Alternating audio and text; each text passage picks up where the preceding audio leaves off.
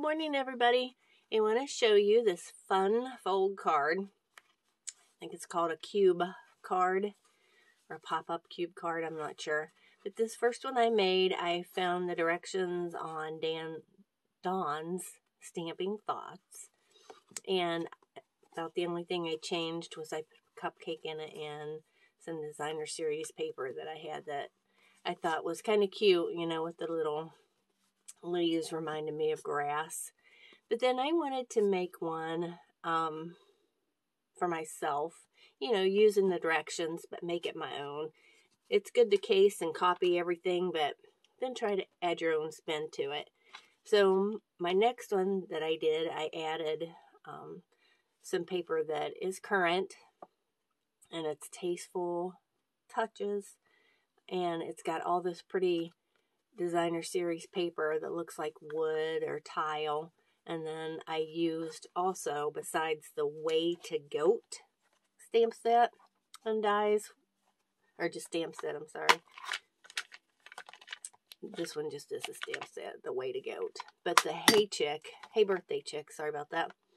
It has the dies in it. And I used the dies for the Happy Birthday. And I just thought it was cute because I like that where it says, I got you a cake, but I ate it, and then that little chick in there. So today I'm going to show you how to make this one. And I did pre-color all of the pieces that I need for it just to make it go quicker. And I'll put it right here. I'm going to show you. You know, it folds up like this. For this one, you will need a 6x6 envelope. You can make your own, or I'm sure you can find them. I found mine at Hollows, so we'll just put this right here. And what you're going to need, I will do a PDF, and if you want the PDF, just leave me a comment on my blog. Sign up for my YouTube channel, leave a comment there, and I'll send you the dimensions. But we're going to start with a 12x12 piece of cardstock, which we're going to cut down to 11.5 by 12. So for this one, I'm going to use some different colors. So these are current. These are from the hand pinned DSP. And then this is one of the new end colors, which is Soft Succulent. I think it's such a pretty color. But let's put these to the side. So the first one you're going to need this 12x12, but you're going to cut it down to 12 by 11.5. Then you're going to need 10 2.5 by 2.5 pieces of DSP. These little pieces right here. And then,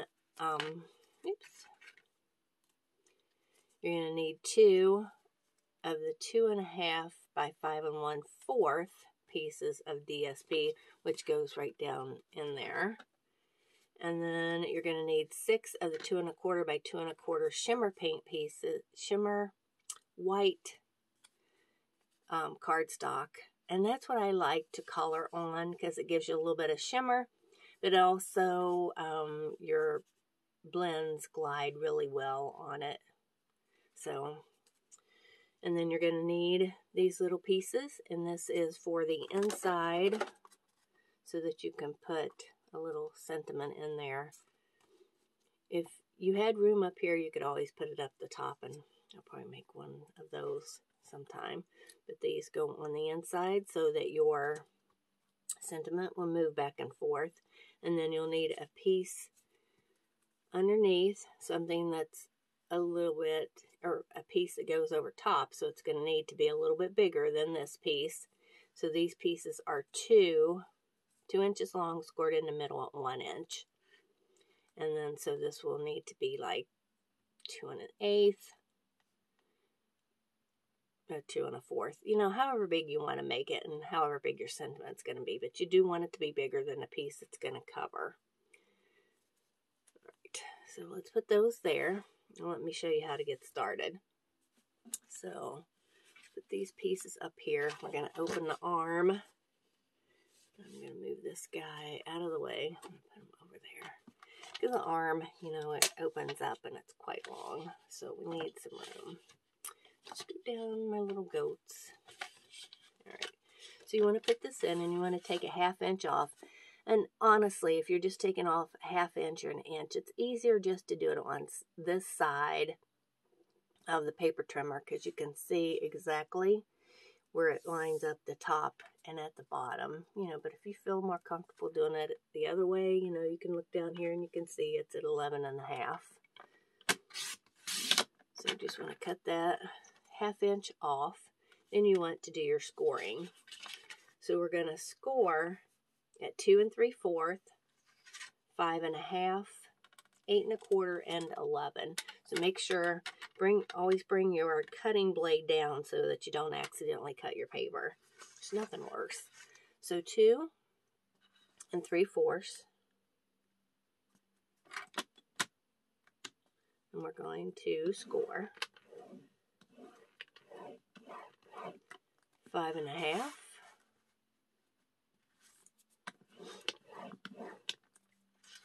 8 1/4, and 11.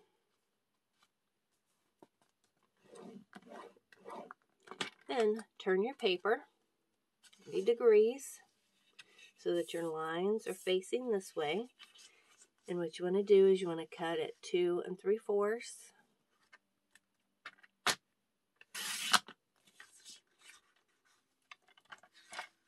2 3/4, and then 5.5.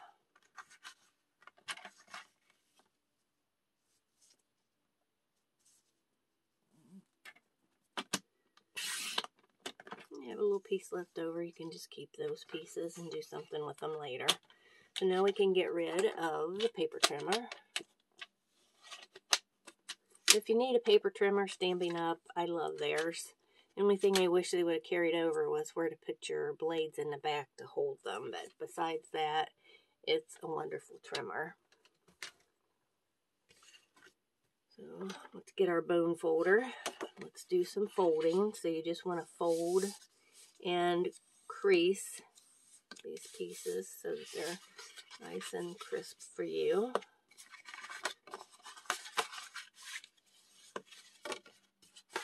Last one. And then to make your cube, you want to use your tear and tape. And if you just put it on the edge,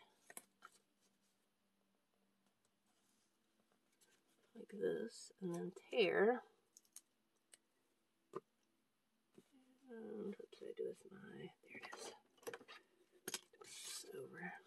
If you burnish it a little bit, it helps it release that protective layer, and then you can just peel it off with your pick tool. I use it a lot. So then if you do it like this, then you can just lay it flat and you can get it even. So when you're ready to put this together, you want your seam to be in the front right there. So we're just going to set that over there until we're ready for it. And we're going to fold our other two pieces, our other two cubes. So just give them a good burnish.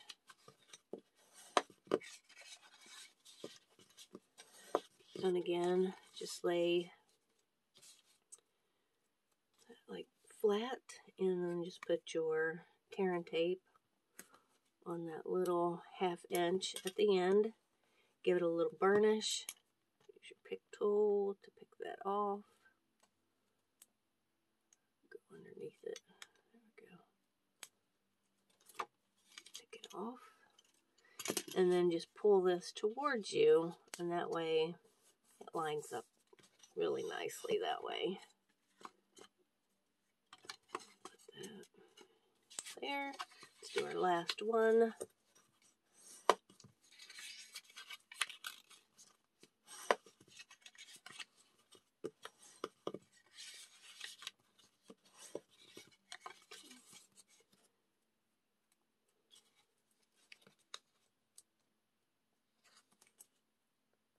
I love tear and tape. That way you don't have to take time to reach for your scissors and cut it off. You can just tear it. Burnish it a little bit. Pull that off. And then just If you bring this straight down, then it's going to be straight. There you go. Pretty cool, huh? I like it. So let's put this up. Goes out of the way. So then we're going to use our liquid glue for this next part. So remember, here's your seam. It's going to be in the front. Fold this flat. And then you'll look for your seams, and you want them to the back. So when I did mine before, I put my seam to the front, and I don't like that. When you pull it down, you don't want, so this is going to come down and set like this. You want your seam to be down at the bottom, and that way you can just cover it with paper on the inside if you want to. Or you could even, if you do it like this, I'm sorry. If you do it like this, then it'll be to the back and it's not as obvious.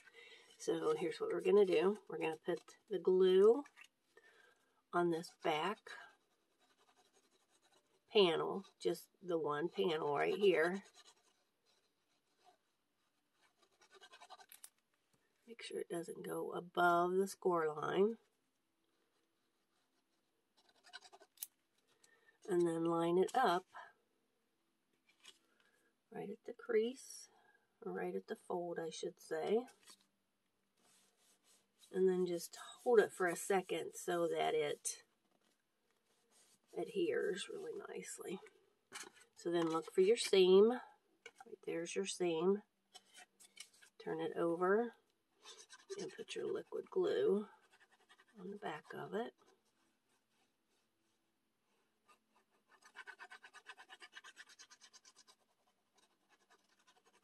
This is going to get a lot of wear, you know, people opening it and closing it. So take your time, put your glue on it so that it holds for you. Just slide it right up next to the other one so that all of your score lines are lined up.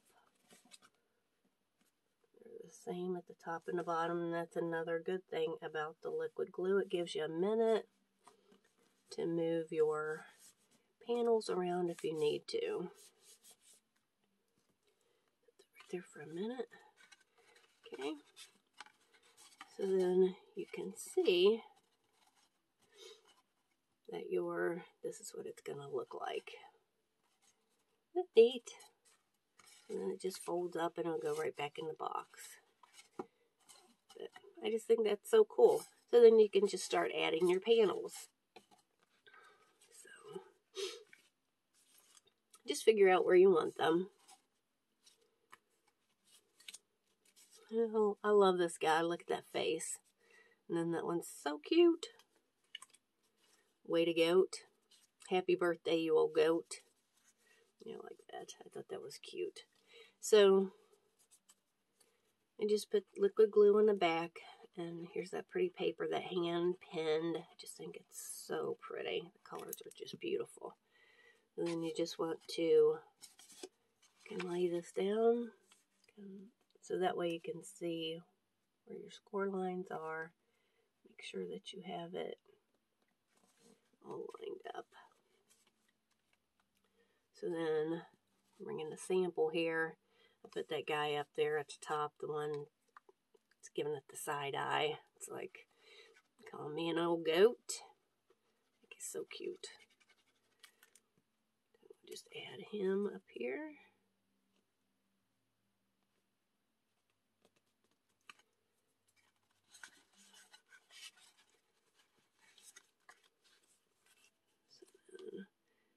Got you a cake, but I ate it.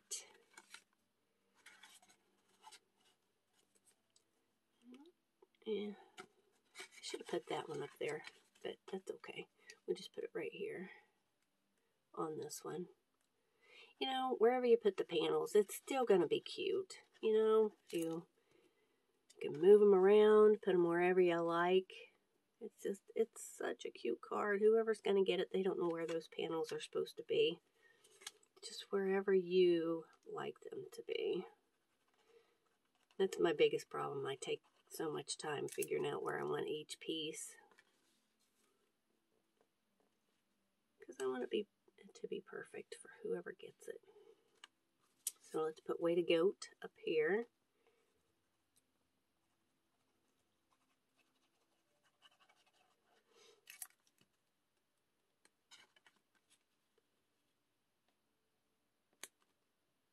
Put the dancing goat right here.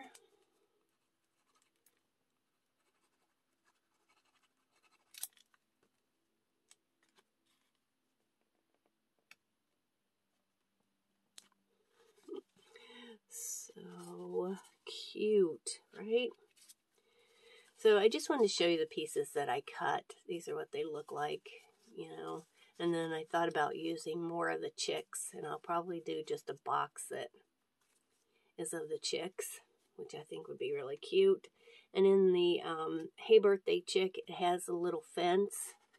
Be really cute to put on here, you know, like I did on the other one if you wanted to. You could change the fence color. You could make it white, like a little white picket fence. You know, it's up to you, whatever you like it to be. Want your fence to be blue.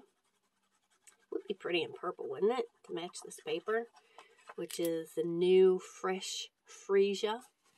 So then this just goes right down in here.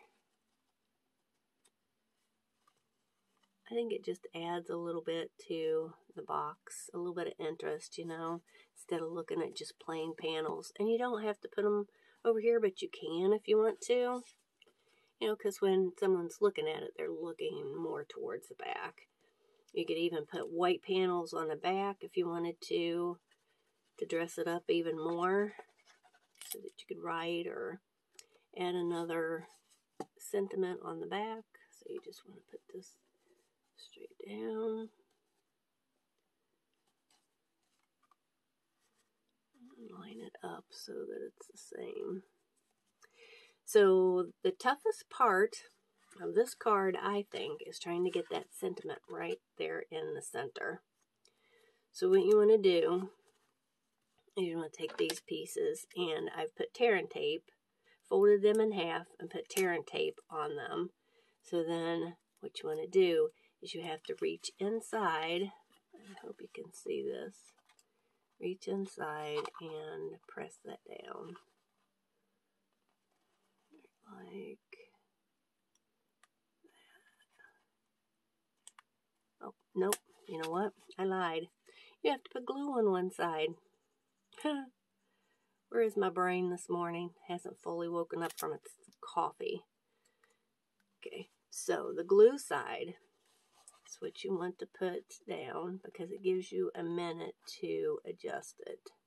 And then the tear and tape side is what your sentiment's going to be attached to.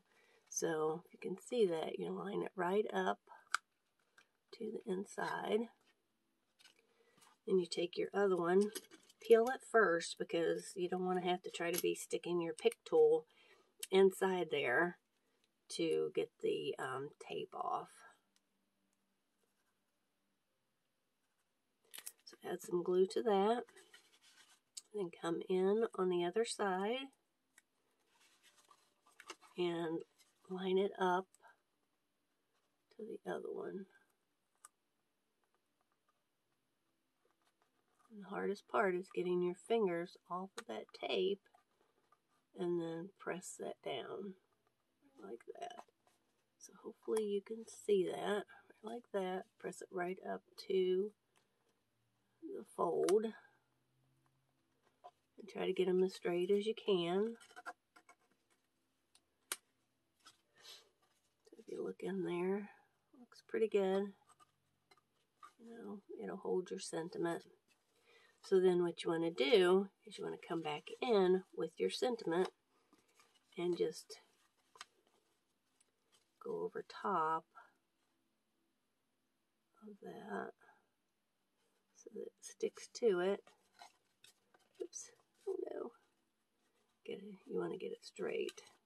So what you want to do, if you can look down in here, is you want to make sure that it covers.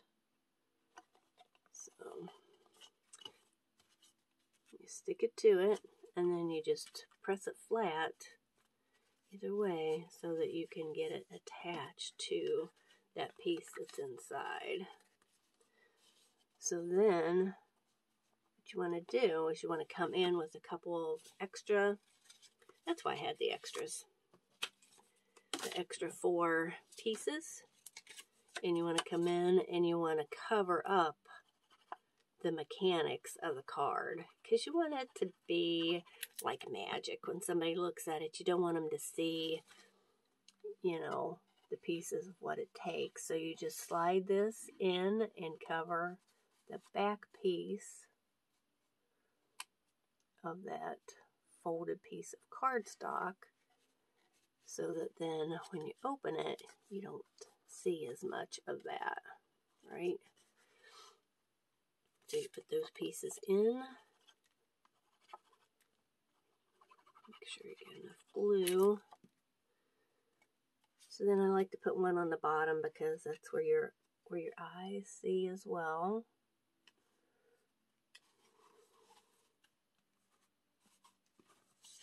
I'll put it on the other side.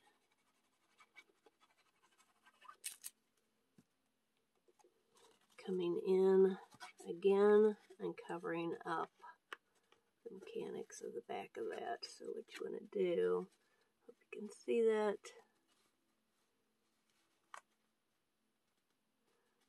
And you have a second to slide your paper around.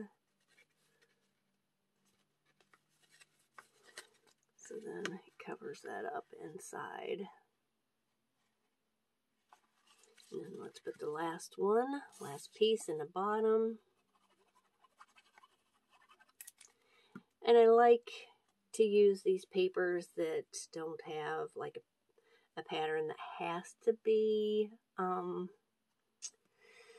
put together a certain way, because it gives you more freedom when you're putting your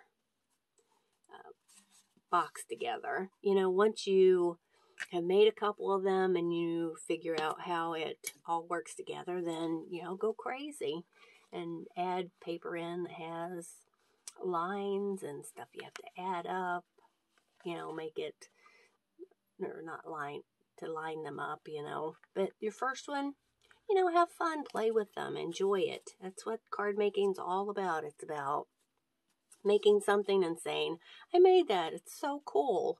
But yeah, I love this. So I will have this on my blog, and I'll give you the directions. Just leave me a comment and let me know you would like them. So hope you enjoyed it. Be sure and subscribe to my YouTube channel. Thanks a lot. Bye-bye.